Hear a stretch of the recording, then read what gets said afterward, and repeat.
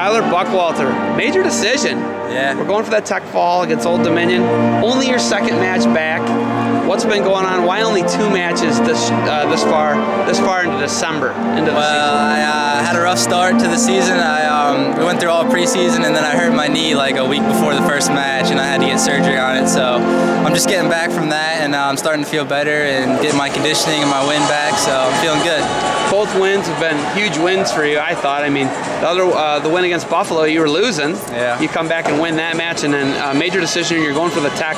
Couldn't quite get the Tech here against Old Dominion. But when you're going out there at 165, what's Coach Andrusy say to you, and what's the expectation? That was a tight match today. I had it 5-5. Yeah. And ended up 3-7. But you're one of those toss-up matches. What's the mentality going into that one? Well, I just knew I had to go out and score points. You know, I just had to get after it right from the start. Last match I got a little bit of a slow start.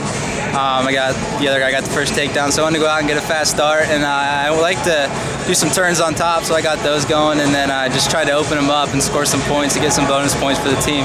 What did you think about outscoring your roommate Ian Miller? Hey, that's what it's all about. PA, baby. PA better than Ohio. Got to get those top turns. Get those turns on top. You guys got a rivalry going. I heard him and Cole Baxter jawing at each other then after Baxter took his guy down twice, pinned him. But tell me about the Pennsylvania-Ohio rivalry on the Penn State team. It's just a little playful rivalry we like to have. You know, we have like half and half almost with PA and Ohio guys, so we like to get on each other, and it's a good competition in the room. You know, just fun competition. So. What do Pennsylvania guys do? You know, what do they bring to? Obviously, we know the mat wrestling is great, but what else do you think Pennsylvania guys? What do you guys bring to? You know, we didn't have a lot of them when I wrestled here. Right. Now you guys got a ton of them. It's like 50-50. The starting lineup's 5-5. Yeah. But what do you guys bring to the room? Well, I don't know. I mean, I think we're just, you know, pretty scrappy. And the Ohio guys are too, everybody, you know. We just come in and work hard, and we're scrappy, you know, never give up points, and we're obviously the stigmas that we're good on mat and stuff, so, yeah. Is that a true stigma? Well, I don't know. It proved true today, didn't it? It definitely did. Coach Andrusy's always telling me how much of a genius you are. How true is that?